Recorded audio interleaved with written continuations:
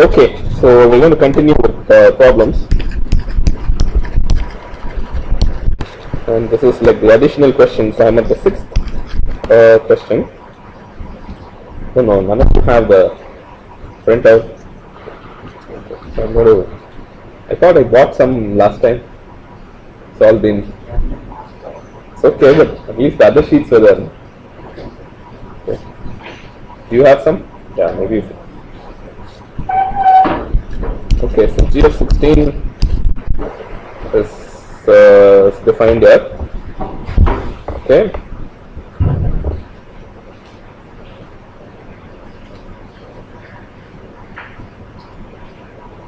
So I don't know. I think sixth question is quite seems to be quite easy.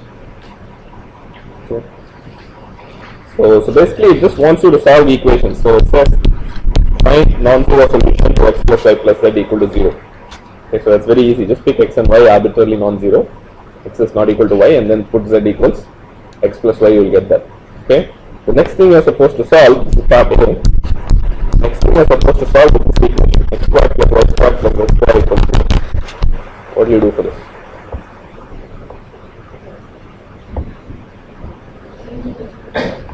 Yeah. So I mean, this is G of 16. So if you have x plus y plus z is 0. You will also have x squared plus y squared plus z squared 0. So you don't have to worry too much now. And the third part is a simultaneous equation.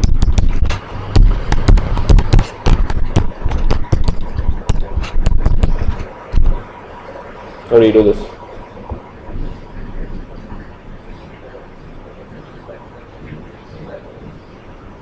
Okay.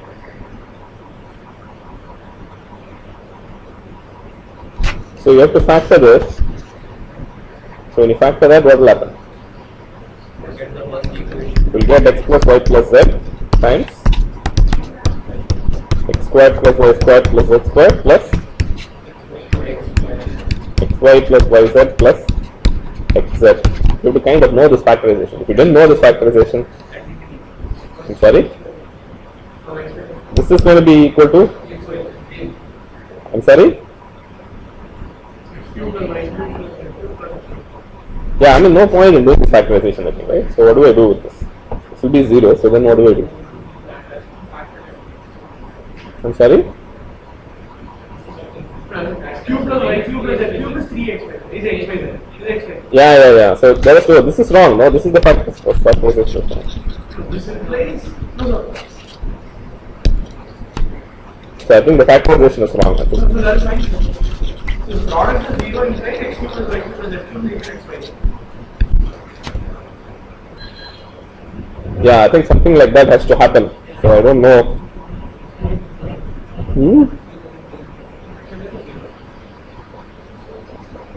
I'm sorry? What is the solution?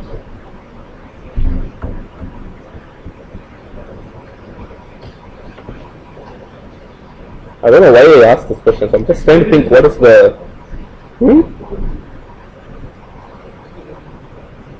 So you can do it in another way. Okay, so maybe I should just talk about doing it in another way. Okay, so if you take.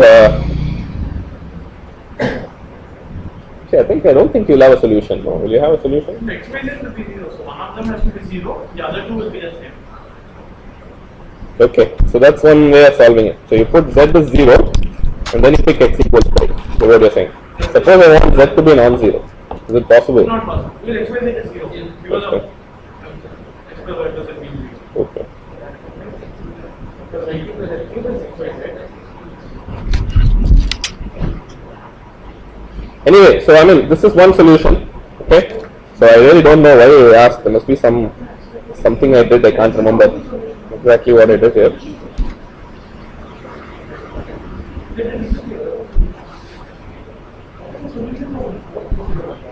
Yeah, I think this is a valid solution. There's no doubt about it. Z equals 0 and x equals y. Yeah, this is a valid solution. The thing is, can you have a non-zero solution? It looks like you cannot. Okay. So this will be equal to x by z, no? Yeah, this will be equal to Okay. Yeah, so there is some relation like that. You can show this. I forgot how you do this, but if x plus y plus z is 0, x cube plus y cube plus z cube is the product you are given, sir. That is nothing but x cube plus y cube plus z cube plus x by z. plus x by z. Okay, so that's the factorization. Okay. So that has to be equal to 0. So you will get that to be equal to x plus y. Okay, so anyway, so that's the way you do it. So this has to be a solution. Anyway, it's not too critical for us. I think I asked it just like that. I shouldn't have asked this.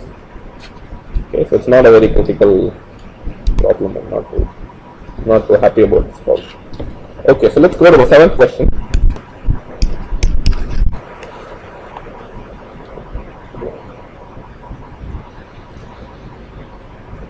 Okay, so 7th. Prove it directly. If you don't want to think of the factorization, I have x plus y plus z is 0 in the previous question. So you put z equals x plus y. Yeah, so then cube both sides, Yeah. you get x plus z.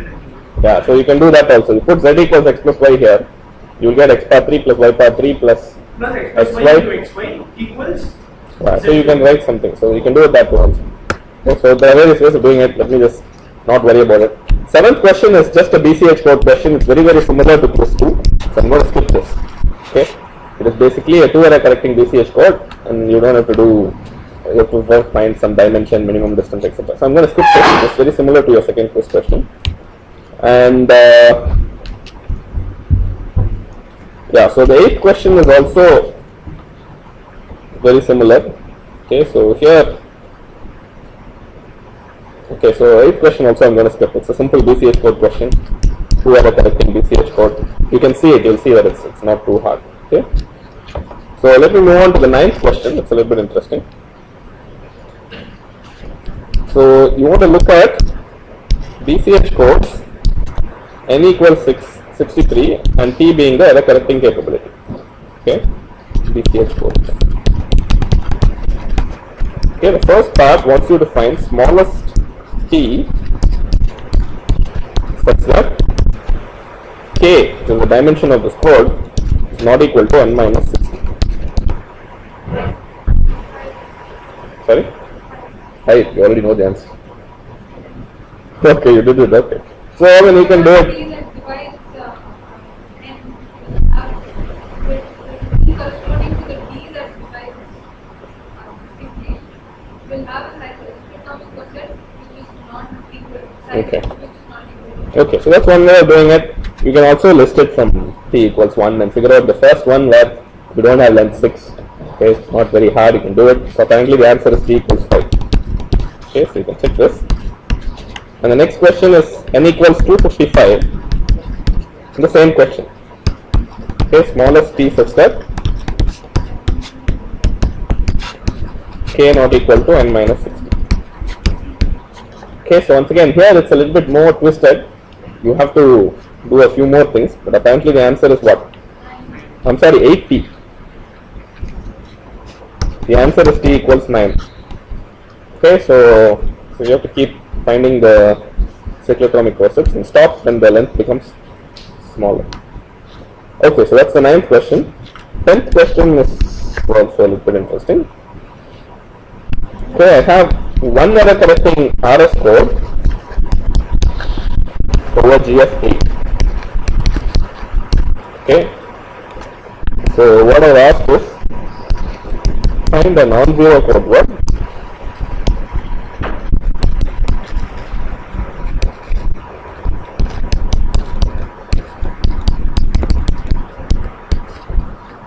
with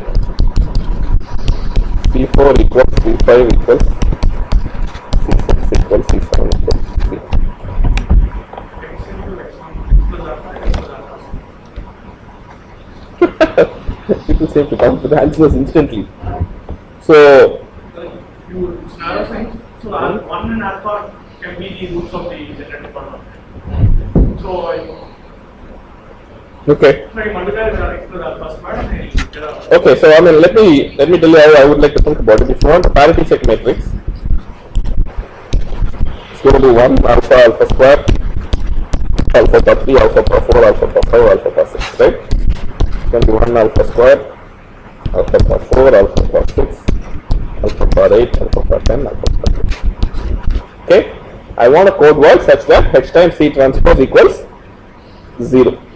Right, and I want C4, C5, C6, C7 equals 0. So h times c transpose equals 0 will imply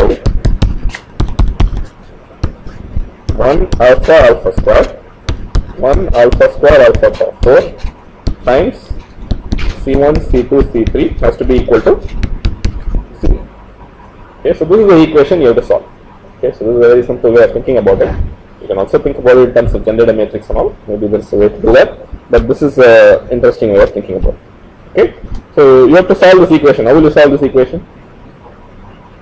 You have to do Gaussian elimination. Okay, so you do Gaussian elimination, make it I and something, and then pick C3 arbitrarily, then C1 and C2 will get fixed. Okay, so that's how you do it. Is that okay? So that's the idea. So if you want me to do just one more step, this is equivalent to take the second row and add it to the first row. You get 0, alpha plus alpha square will be something. I don't know. Get alpha square plus alpha square 4. Then 4 is equal to 3. Okay. This is enough actually. Okay, it's not too bad. So you put C3 arbitrary here. You can find C2 from this equation. From C2 and C3 you can find C2. Okay, upper triangular is good enough. You can get the answer. Okay, that's part A.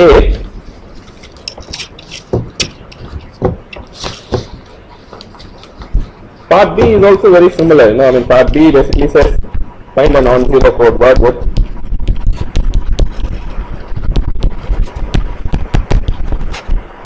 C2 equals C4 equals C5 equals C6 equals. So you do a very similar thing. You will get a different equation. That's all you can get the answer. But okay. Let me move on to the 11th question.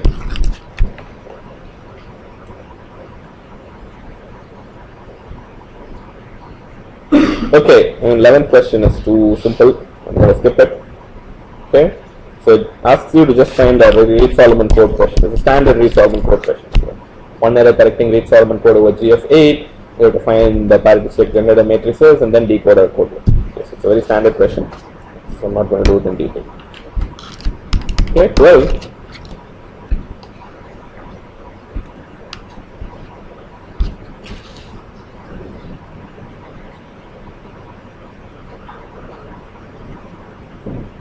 Okay, so 12th is a BCH code question. Okay, again I'm going to skip it. It's very simple. I mean, simple questions I'm going to skip because it just says there are BCH codes with given n and t equals 1, 2, 3, 4. Find generator matrix, parametric matrix, things like that. Those things are not too hard. You've been also asked to find the exact minimum distance.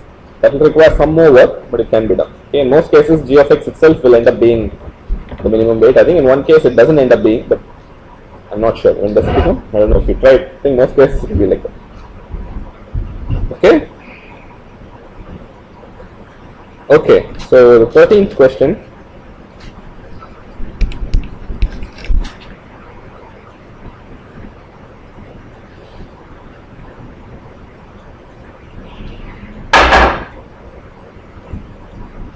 Okay. So the 13th question says, you take n equals 15, t equals 1, okay,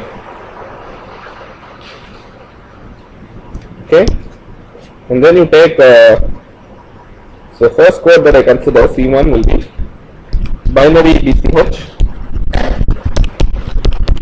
okay, second code I consider will be, you take a Reed-Solomon code, t equals 1 over G of 8. How will I make n equals 15? Binary length I want it to be 15. Okay. So I know each symbol in G of 8 expands into 3 bits. So I need a n capital N here, which is 5 over G of 8. Right? Then I'll have a length 15 binary equivalent code. Excuse me. So you have to find the dimension of the binary code in each method. Okay, so here it's quite easy. K will be 11. What will be K here?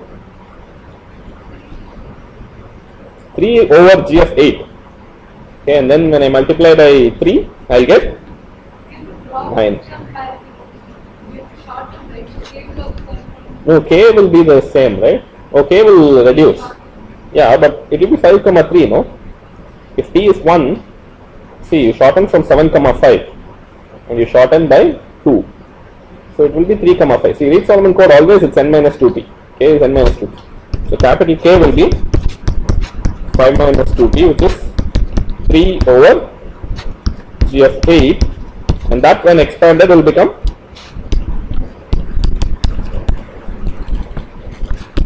k equals 9.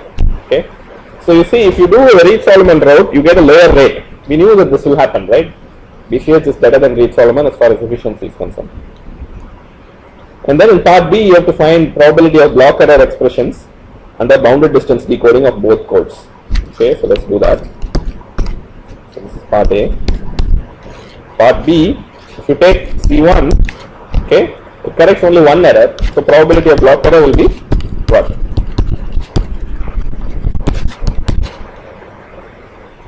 One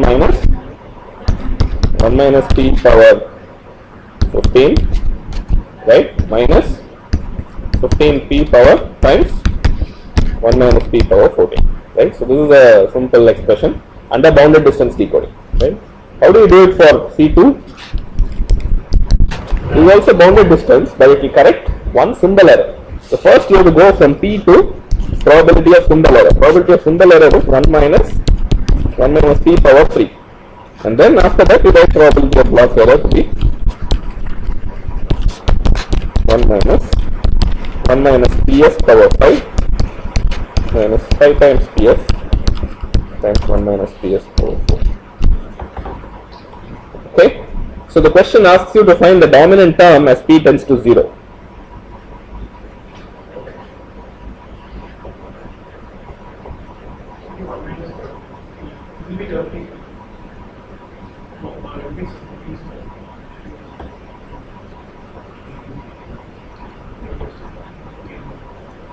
Let me see. T1 by p squared. This will be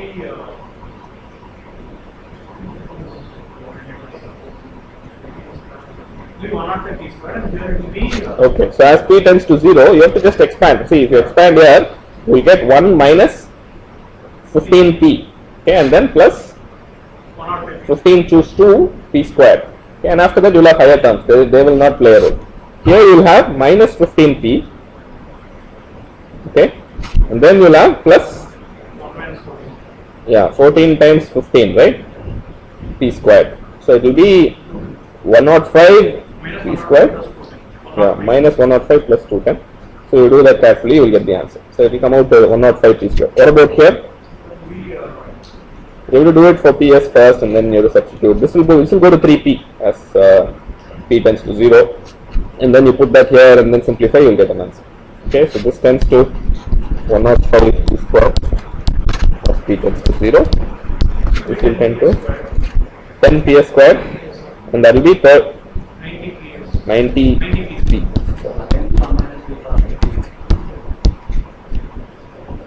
No, it won't be as simple.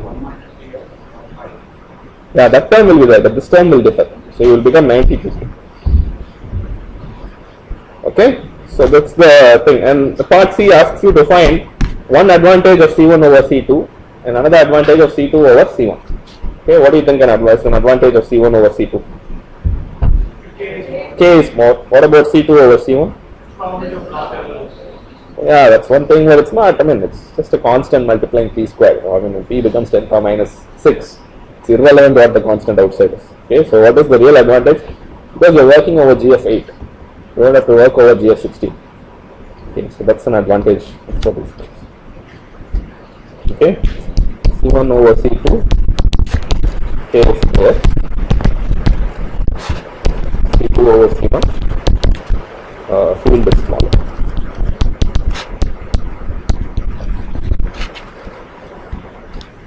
Yeah, you're right. I mean, probability blocker is marginally smaller, but the order is the same, so it doesn't really matter. Okay, so next is 14th question. So it's a concatenation question. So you have a 2-1 code. Yes. Which question? 10, no? You're asking me. RS, no?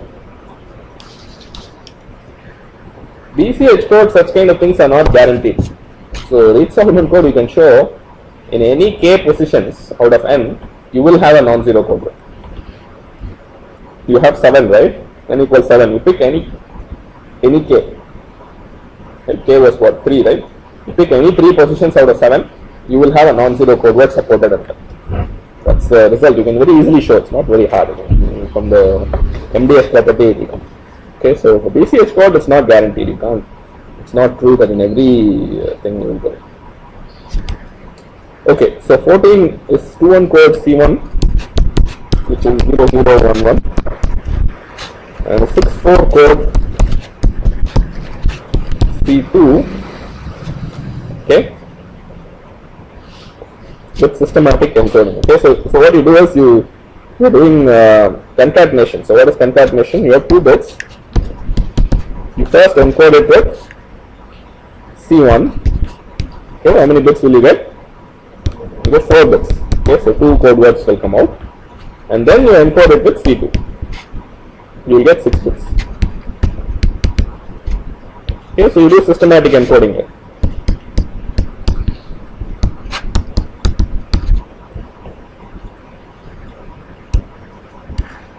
Okay, the question asks you to find C2 such that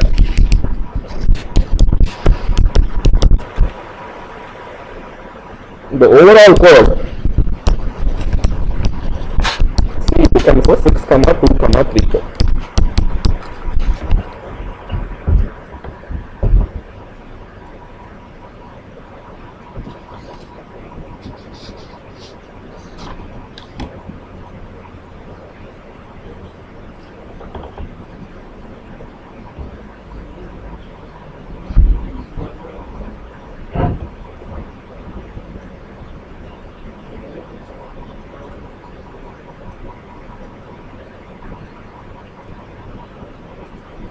Okay.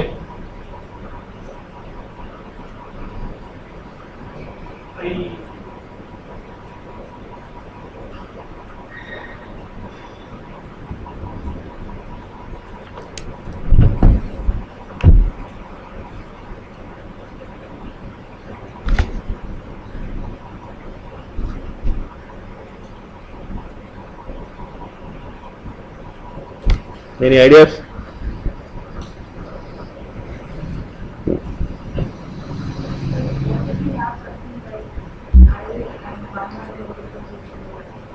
Yeah, there are various possibilities. It's not very hard to do this. Right? These 4 bits can be 0000, 0011, 1100, and 1111. Right?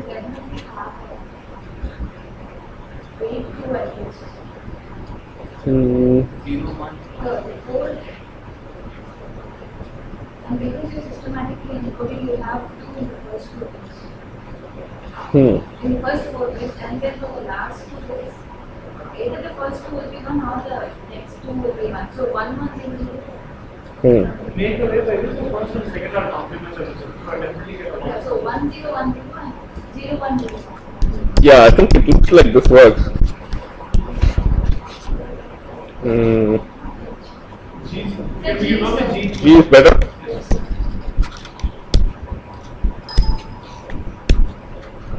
What should it be? 1 for I here. Right, WVC. And then? And 1, 0, 1, 0. 0, 1, 0. Okay. Yeah, so anyway, for any non-zero code word, you will at least have 2 here. Either these 2 or 1, which will give you this 1 and that 1. Okay, so there are various ways of doing it. It's not very hard. It's a very simple question. Okay. So let me move on to the 15th question. So here, I will claim something. You have to say if it can exist or not. I will describe an object. You have to say if such an object can exist or not. Okay. So in part A, I am saying there is a 16 code C, binary code, such that C intersects C perp equals all 0.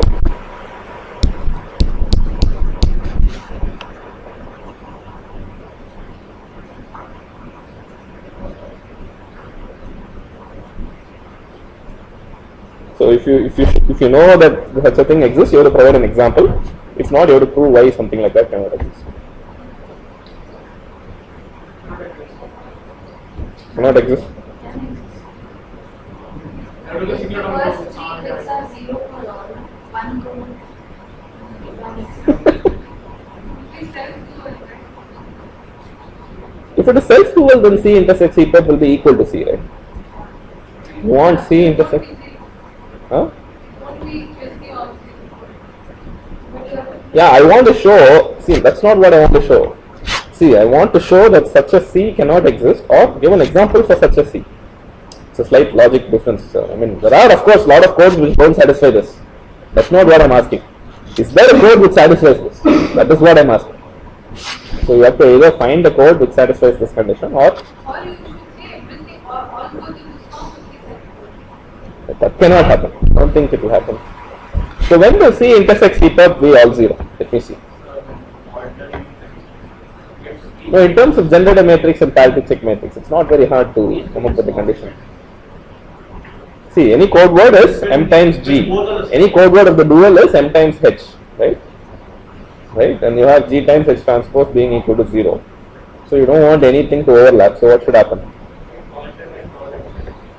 Okay, you're giving me an answer. I'm just saying, under what conditions on G and H will you have C intersects E prop being all 0? Is it possible?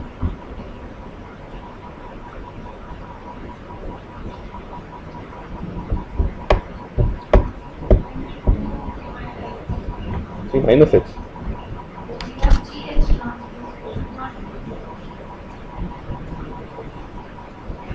not be equal to MH for any M. See, what should happen? Think about it. Okay, MG is an arbitrary code word of my code. How do I test if a code belongs to the dual? How do I test a code of Transpose into H. H is for the original code. For the dual code, what will I say? G transpose, right? So MG G transpose equal to 0 implies what should happen? M is equal to M is equal to 0. So what should happen? G transpose should have full rank. Should be an invertible matrix. Right? G transpose will be a K cross K matrix. Okay, it should be an invertible matrix. So that's the condition. So you have to find a 3 by 6 matrix such that G transpose equals, let's say, I. Okay, is it possible?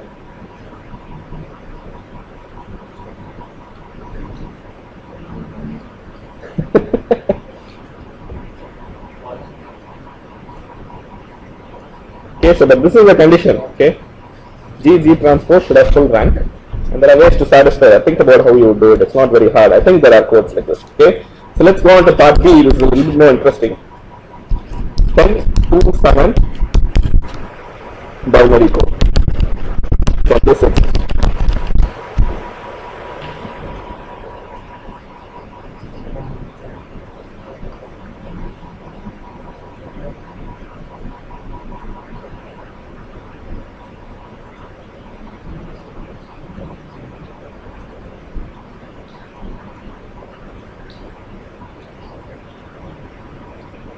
okay, so these kind of questions is easier to think in terms of generator matrix. Okay, so there are 4 code words. There are 2 rows in the generator matrix. Let's say V1, V2. Okay, so this one has weight greater than or equal to 7. This also has weight greater than or equal to 7. Some will definitely be 6 or lesser. Yeah, so what will happen if this is weight 7 and this is weight 7? In how many places will they have to definitely overlap? Can they be without overlapping? It's not possible. Well, the total block length is only 10. Okay, so I can't do 7 plus 7. Okay, in how many places? At least 4 places they have to intersect.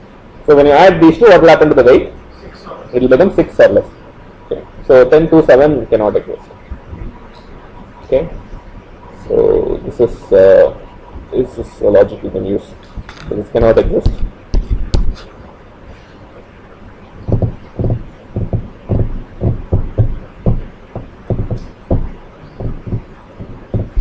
Okay, so 16th question.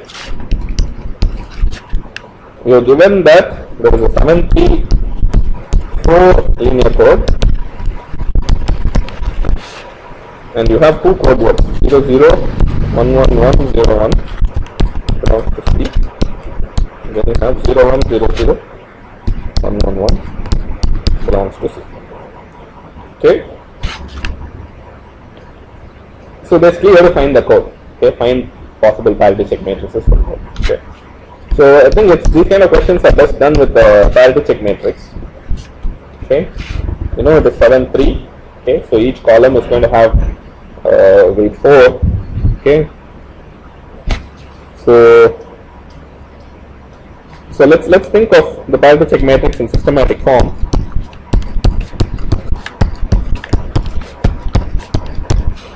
Okay, and you have three missing columns, right? So let me call the three missing columns as A, B, C. Okay, and then you have equations now. See, this code word gives you one equation, right? And this code word also gives you another equation. Okay, the only remaining piece of information you have to use is 4. Okay, so what happens then is, if the minimum distance is 4, the weight of each column should be at least 3. Okay, it cannot go less than 3. Okay, right? If the weight of each column goes less than 3, what will happen to the minimum distance? Suppose A has weight, say 2. Okay, then you take the first column, second column, so maybe the 2 is in the first 2 positions. Okay, you will get a code word of weight 3. Okay, so you cannot have any column have weight less than 2. So only weight 3 is possible, and you can quickly solve those equations assuming weight 3 or weight 4. So you quickly get the answer. It's not very hard. Okay, so it requires some more solving after this. I'm not going into great details here, but you write those equations and then use the fact that weight of ABC is at least 3. Okay, there are only like 5 possibilities, and you'll see the equations are very easy to solve. It's not very hard. Okay, so you have to just trial and error with one of them. You'll quickly get it. Everything else. Okay. Okay, so 17th is just a standard BCS Reed-Solomon question. I'm going to skip it. And then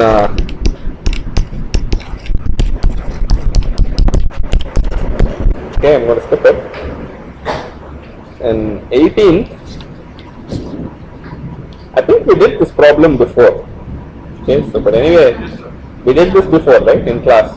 Some concatenation, and I showed how you'll have to count. Basically, so the critical thing here is, if you have 4 errors, it will split into blocks in a certain way, into symbols in a certain way. To consider all possible splits and show that it can always be corrected. Okay, so I'm going to skip 18.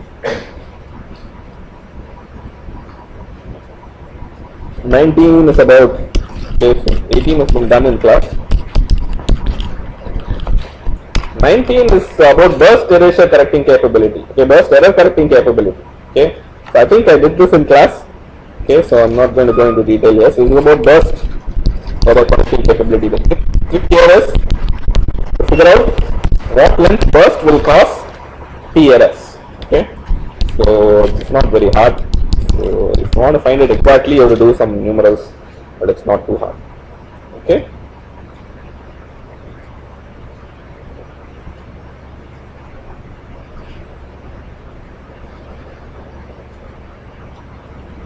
Okay, so 20th question is again a Reed-Solomon question.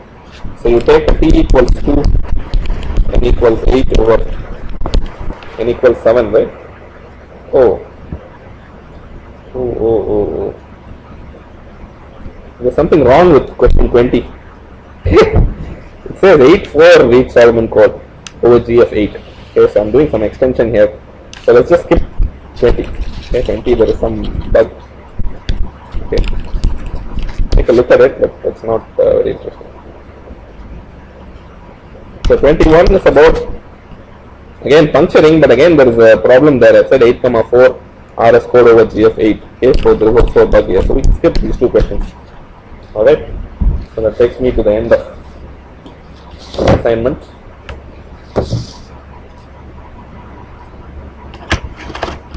Okay, so